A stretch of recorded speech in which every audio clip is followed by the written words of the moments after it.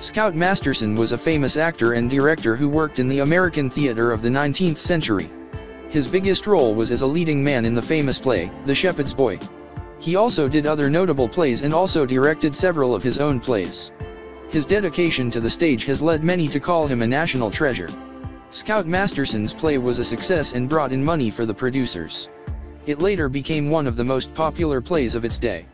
The cast was made up of volunteers from different professions: sailors, marines, cowboys, and townspeople.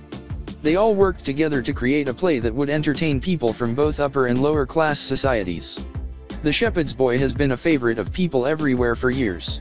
It still brings joy to many who have seen it today. The cast of The Shepherd's Boy was made up of volunteers from different professions, including farmers, blacksmiths, and sailors. This group worked together to create a show that would entertain audiences from all walks of life. It was successful enough that the producers were able to profit from their hard work. The play gained so much popularity that it has been seen by people all over the world, even today.